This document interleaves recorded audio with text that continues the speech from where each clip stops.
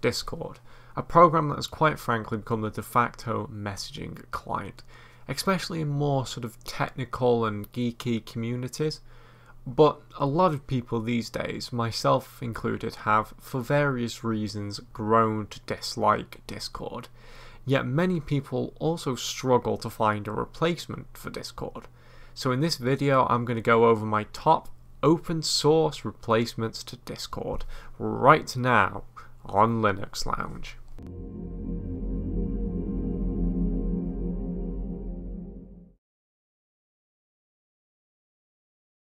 Now, for my first open source Discord alternative, we have a program that's so simple your grandparents could use it realistically.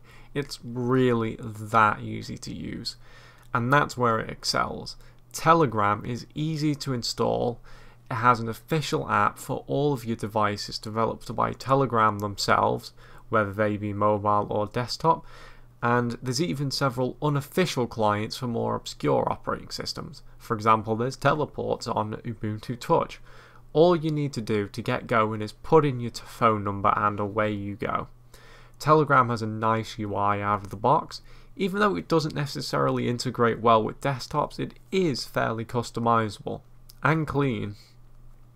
As well as that, Telegram supports all the features you could possibly want. It has private chats and calls, one-to-one chats and calls, as well as group chats, much like Discord. Group chats are only text only though, but there are several groups you can join, as well as having a lot of features that actually rival programs like Discord. Telegram has a lot of really cool features in its own right. The main standout for me is stickers.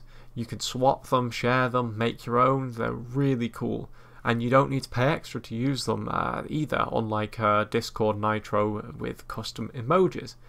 Additionally, you can add people by their username or phone number, so it should be really easy to connect with your contacts on Telegram if that's your sort of thing. If not, just don't let Telegram access your contacts. As well as all of its features, Telegram actually has a pretty large user base. There are lots of different groups to join, and I've even seen people out and about using Telegram already. In fact, it's what I personally use to communicate with friends because most of them were using it already. However, Telegram is not without its downsides. And in the case of Telegram, the downsides really relate to your privacy and personal freedoms, and whether or not Telegram actually does what it says it does. For example, there are concerns that Telegram doesn't properly encrypt messages, making them easily readable by Telegram. However, this is kind of just some speculation that some people have. Additionally, though Telegram is open source, they often take a while to publish the source code for new versions of Telegram as they come out. However, with all that said, I would still highly recommend Telegram as a completely drop-in replacement for Discord for people that really just want something that's simple and easy to use. And now we're getting into slightly nerdier territory, but it's still fairly easy and usable. What's good about Riot is it strikes a balance between usability, freedom and privacy. I also think it's the most Discord-esque in the way that it works, but before we talk about that sort of thing, let's first discuss what Riot is. Well, it's a secure chat client that works using the Matrix protocol, making it highly standard and decentralized, which a lot of people will greatly enjoy. It has official apps for pretty much all of your devices and can even be run in a web browser. Additionally, there's quite a lot of other nice third-party apps, and to top it all off, it's totally open source through and through.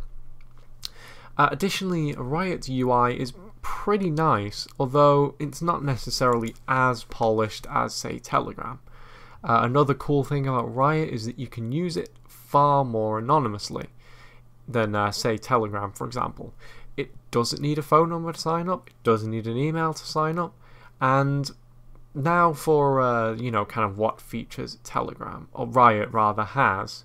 Sadly, unlike Telegram, it doesn't have the ability to make calls, but the texting experience is pretty good and supports everything you could ever want, such as sending photos, that sort of thing. Additionally, Riot supports encrypted chats from person to person, and unlike Telegram, there's no worries about Riot being able to access these chats. They're all yours. Additionally, much like Discord, Riot has groups. Except, unlike Discord, they're actually very easy to find. You can easily search for them directly inside the application and find a group that interests you.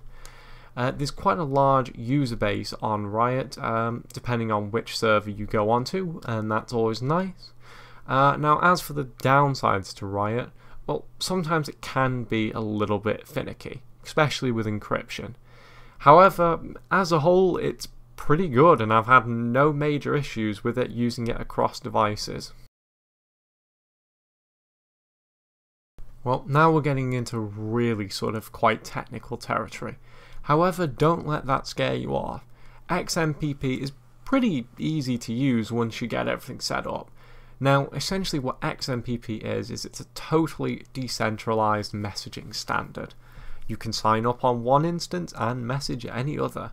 It's pretty neat, and there are lots of different clients you can use with it. Personally, I use a instance called 404.city, and for my client I use a Linux client called Dino. As a whole, XMPP is pretty solid, and much like Riot, it supports your text chats and that sort of thing, but sadly it doesn't have calling either, but the features it does have are very solid.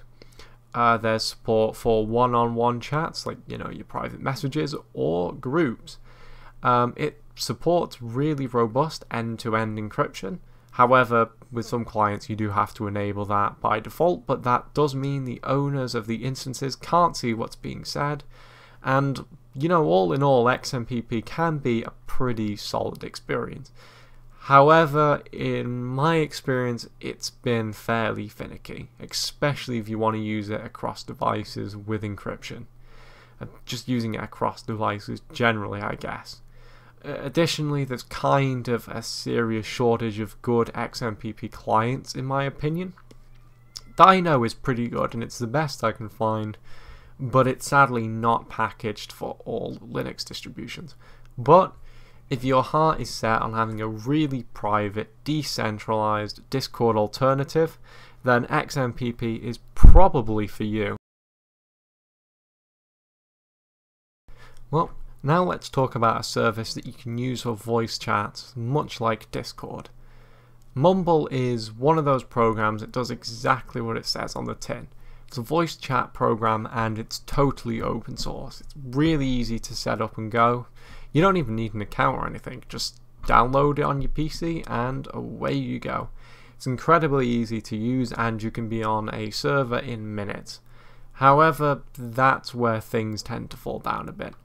Mumble's user base really isn't that large, and if you want your own server, you're gonna need to host it yourself. But beyond that, Mumble is a nice, clean and fairly simple program, and I have no complaints with it. If you can find a group that uses it or start your own, fantastic. It's a great program, and it replaces Discord very nicely. Well, this last one is for people who enjoy old school tech. Now, true IRC doesn't support a lot of the technologies that Discord and other programs do, and there's a reason why these programs overtook IRC. However, for text-only chat, IRC is still a very robust and open protocol with lots of open source clients available. And although the user base, really isn't there anymore as much as it used to be, you can still find, servers with people who frequent them. There's still a fairly good user base, so if you're into your old school tech, IRC may just be the Discord alternative for you. Well, that's it for my list of Discord alternatives. Hopefully you found one in my list that you like.